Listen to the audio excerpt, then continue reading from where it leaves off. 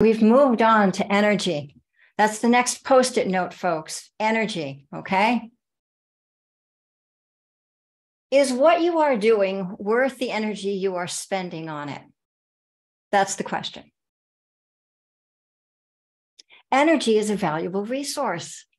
It's a limited resource, and it needs to be replenished regularly. It's a resource that we can use to support our well-being or not. This is actually what the parami is talking about. It's about committing to our own well-being and using our energy to move in that direction. No one can do this for us. Once we've been launched, once we're on our own, we have to figure out how to take care of ourselves and where and how to use our energy. And yet, many of us struggle with just that. How often do you spend an inordinate amount of time and energy rehashing the news or some conversation that you had or you wished you'd had with someone, or getting lost in trying to fix or solve some computer problem? And hours go by. Some of the biggest energy drains these days reside in social media, in checking our phones, in the news, and in surfing the web. And what do they do for you? When you're done, do you feel better? Do you feel energized? Do you feel at peace, at ease? Recently, this topic came up with someone.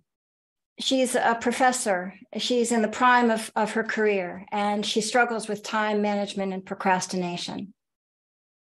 And we talked about her taking an inventory on where she actually spends her time, including what tasks she actually needs to get done and what time she and what she wanted to spend time on, what those activities were. And the final thing was whether those activities brought energy or depleted it. So until my 40s, I struggled a lot with prioritizing what to do and how to spend my energy wisely. I'm a do it once, do it well kind of girl.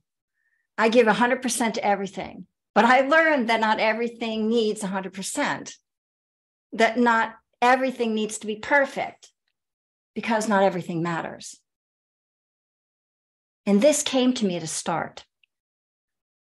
It was a Monday morning, and I was writing a new to-do list for the week, copying over the items from Friday that I had left over from Friday from the last week onto the new list. And at some point, the light went on, and I put my pen down. And yes, I'm dating myself when I say I was using a pen and paper to write my list down. But I put my pen down, and I thought to myself, when I die, there will be things on this list that won't get done. Now, that was really a revelation. And I was in my 40s.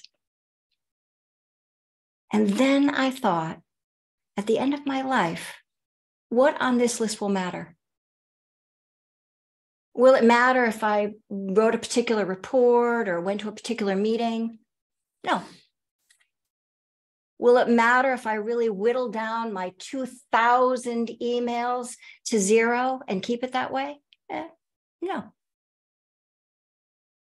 In fact, very few things really mattered on that list other than taking care of my patients. So from that point forward, my priorities began changing because I was realizing, as if for the first time, that life was short. That I only had so much energy, and that I wanted to use that energy well. Now, for me, that also entailed putting a stake in the ground for meditating daily. It isn't easy because we get caught up in all kinds of extraneous details in life. We get caught up in the busyness of life, and we forget what's important. We forget that it isn't forever. So recognizing and remembering again, this truth that life is finite, that my energy is finite, helped me to begin to discern what really mattered, where I wanted to place my time and energy. Back to the professor. She started tracking how she was spending her time during the day and triaging her tasks, sorting out the ones that were absolutely essential, for her work and for her well-being. And she started to do the good enough method of completing the less important things. Right. And saying no to people and to things that drained her energy.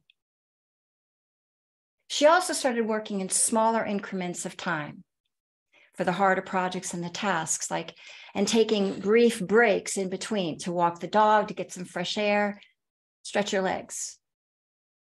And instead of getting overwhelmed with cleaning, well, she'd see what she could do to tidy up in 5 or 10 minutes. And to which she discovered that cleaning small areas brought a sense of ease and well-being, which was a delight to her. And furthermore, she found that tidying her space up in the morning, first thing in the morning, primed the pump for meditating. I thought we laughed at that one, but like a little bit of movement. She doesn't like to exercise at all, but she said, actually just moving my body around and just like moving little things and getting my coffee and just puttering about actually helped her settle more comfortably on the cushion. So the crux of the matter is, are we spending time doing things that are moving us in the direction of well-being and waking up? I mean, that's why it's harder for us to do a retreat at home. We get distracted by all of the little things in our house, all the little tasks that we never seem to have enough time to do. Suddenly we have the time on retreat. On retreat. Right? Be careful. Is what you are doing really important? Is what you are doing supporting your well-being? Is it cultivating the heart? At the end of our life, what really matters is the condition of our heart. Not our possessions, not our wealth, not our power, not our social status, but our hearts. Let's make a commitment to our well-being. Let's make the foundational, intentional thrust, the energetic push to make sure that we sit down every day with ourselves, that we meditate, that we really take the time to check in and see how we're doing in here, see what's rolling around, see what needs to be cleared out, see what can't leave, but we need to make room for. This is for our well-being. This is using our energy wisely. This is one of the things that the Buddha exhorted before he died. He said, do not wait to practice. Don't kick the can down the road. Don't wait until you have time. That won't happen. So put a stake in the ground. Put a stake in the ground for your well-being. Meditate. Commit to that every day. 5 minutes, 10 minutes, 3 minutes, one full inhalation, one full exhalation. We can do that. We can do that. We already are, right? We already are. It takes no more effort. This practice is not glamorous. We don't earn any awards of distinction or notoriety, but it will affect every cell of our body. And it will affect all of the moments of our day. And it will give us the resource that we always seem to be in short supply of, energy. It will give us energy. Caring for our well-being gives us energy. Let's commit to our well-being. Let's practice.